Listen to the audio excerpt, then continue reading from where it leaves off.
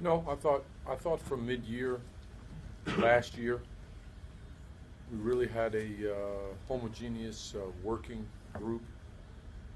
that understood the importance of